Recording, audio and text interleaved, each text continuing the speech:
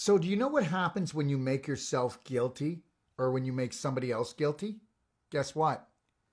They don't go to judgment jail. You go to judgment jail. Whether you make yourself guilty for something, you go to judgment jail. When you make somebody else guilty for something, you go to judgment jail anyways. Okay? So, you may not realize this, but guess what?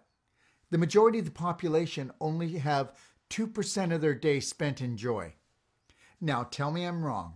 Start taking a look around at everybody you know and tell me that these people, and the majority of these people, walk around with a smile because they're so grateful to be alive, that they know that if they have a smile on, that they're going to feel grateful. So understand this, okay? With judgment, okay, comes judgment jail. You may not be able to see the bars, but you definitely have the bars around you.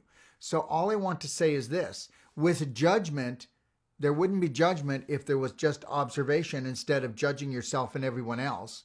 Okay? And the other thing is, if you had total forgiveness for yourself and other people, then you wouldn't put them in judgment jail or put yourself there.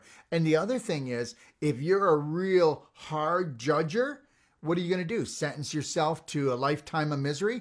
I see it everywhere. Okay? And understand something. Everybody has got different types of what? Penalties. One person can do this. 10 people could do the very same thing.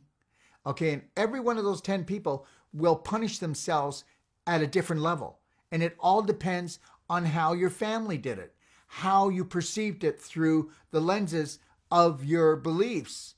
That's how much you're going to punish yourself. And me, I'm not going to punish myself at all for nothing.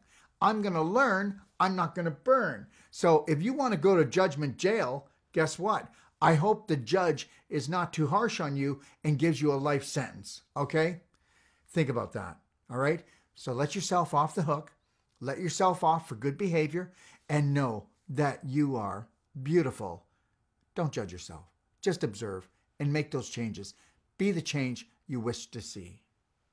Take care.